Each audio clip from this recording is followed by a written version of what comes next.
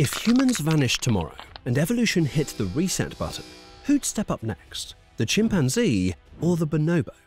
They're our closest relatives, sharing about 98.7% of our DNA. But what they do with that DNA couldn't be more different. One lives in a world of dominance, strategy, and survival, where strength decides everything. The other runs on empathy, cooperation, and, well, a lot of affection. Same genus, two totally different blueprints for being alive. Chimpanzees are the problem solvers, the tool makers, the schemers. They'll work together to hunt, form alliances, even stage raids on rival groups. Bonobos, on the other hand, settle their problems through peace, or through behaviors that would make YouTube demonetize this video in seconds.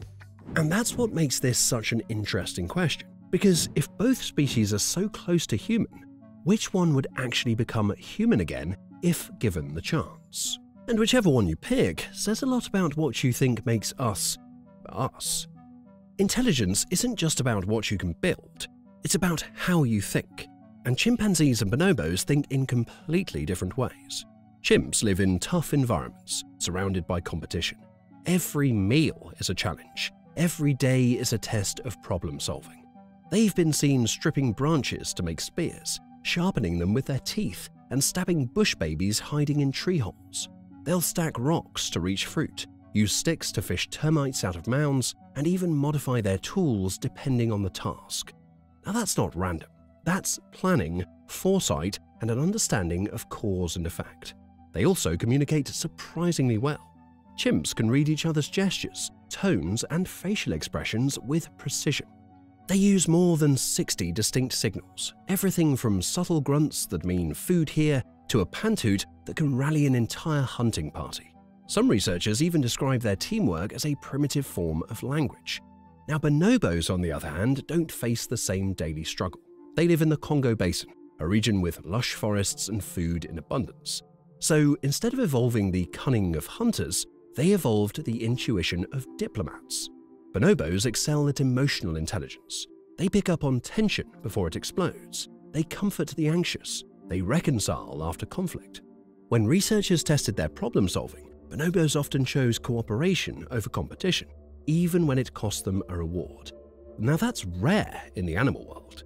So while chimps use tools to dominate nature, bonobos use understanding to navigate society.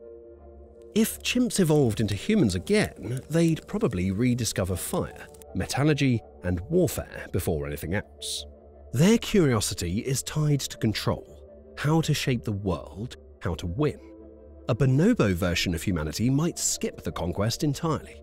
Their cities might be greener, quieter, maybe even kinder, but slower to develop.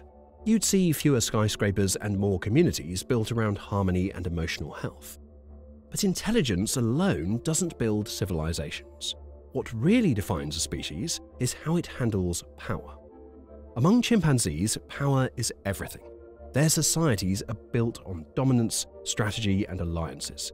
Basically, jungle politics. Males constantly compete for rank, and the top chimp earns his spot through a mix of strength, confidence, and social manipulation. It's not always the biggest who wins. It's the one who can read the room, form alliances, and know exactly when to show force and when to back off. Chimp hierarchies can be brutal. They wage raids on neighboring groups, they patrol borders, they even commit acts that look disturbingly like organized warfare. It's survival through control. And in a strange way, it mirrors how early humans climbed to the top, through cooperation and conflict in equal measure. Bonobos live by an entirely different rulebook. Their societies are female-led, built around trust and bonding rather than fear. Aggression is rare, and when tension does rise, they don't fight, they de-escalate, often through affection or group comfort. Researchers call it peace through pleasure, and honestly, it works. Their communities are calmer, more stable, and there's far less infighting for status. What's fascinating is that both systems work. The chimp model drives innovation and survival through competition. The bonobo model sustains peace and emotional stability through empathy.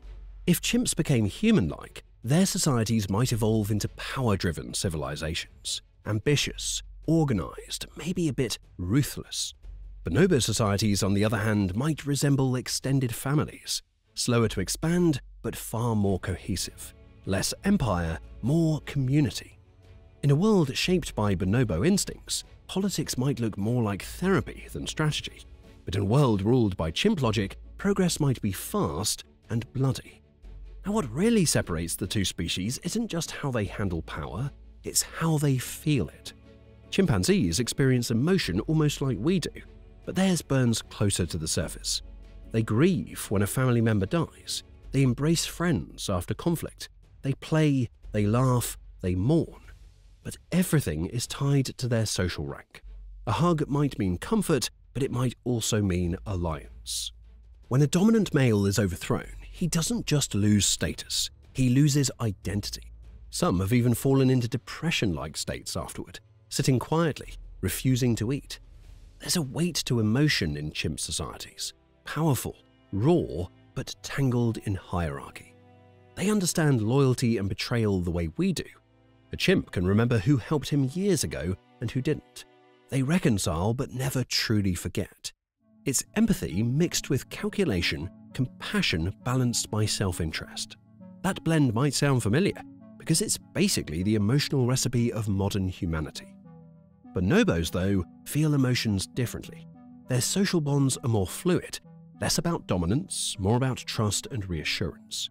You can see it in their body language, the soft eye contact, gentle gestures, and constant physical closeness. They seek contact not only when stressed, but as a daily rhythm of life. It's their emotional glue. When one bonobo gets scared, others come running, not to assert control, but to soothe. They'll share food without hesitation, cradle each other in grief, and even help outsiders or orphans, which is rare in the animal world. They show a kind of empathy that goes beyond survival, empathy for its own sake. And that's where the difference becomes profound. Chimps use emotion as a tool, a way to build strategy, maintain rank, or strengthen alliances. Bonobos use emotion as a language, the foundation of their entire society. If chimps evolved into human-like beings, emotions would still be intertwined with ambition, competition, and pride, the driving forces of progress, but also of conflict.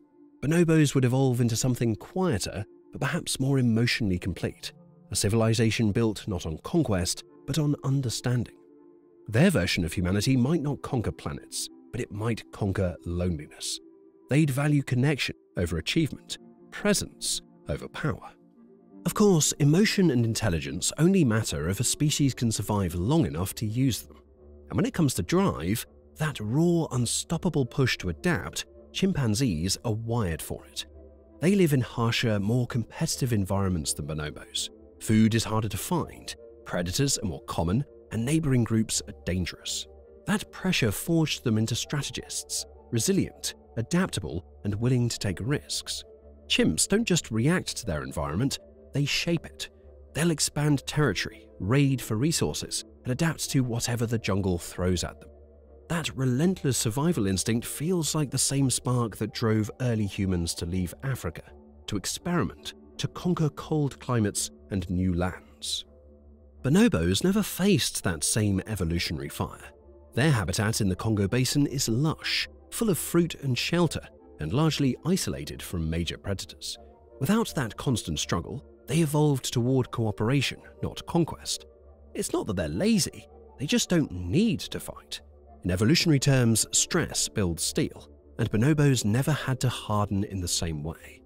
So who really wins? The species that conquers its world, or the one that learns to live within it? Chimps might get there first, but bonobos might be the ones who stay. Maybe that's the real irony. Both species already carry a piece of what it means to be human. Chimpanzees remind us of our drive, the part that builds, explores, and never accepts limits. They're proof that ambition isn't just a human thing, it's an animal instinct, born from hunger and struggle. Without that kind of fire, our ancestors probably wouldn't have stood upright, left Africa, or survived the ice ages. But that same fire also forged our wars, our greed, our need to dominate. Chimps mirror the human mind at its most brilliant and its most dangerous. Bonobos show the other side, the one that rarely makes headlines. They teach that survival doesn't always mean conquest. Sometimes it means knowing when to stop fighting. They live with a calm intelligence we've mostly lost, a sense that connection might matter more than competition. If chimps represent the spark that made us powerful, bonobos represent the wisdom we keep trying to learn. It's tempting to crown one as the better human, but maybe that's the wrong question. Chimps and bonobos aren't opposites. They're reflections of two halves of the same story. One is chaos, one is calm. One climbs higher, the other stays grounded. Humanity, in a way, is what happens when those two forces collide and somehow coexist in the same brain. That's all for today. If you enjoyed this video, don't forget to like, subscribe, and share it with your friends. You can also leave a comment with what you would like to see in the following videos. Thanks for watching, and see you next time.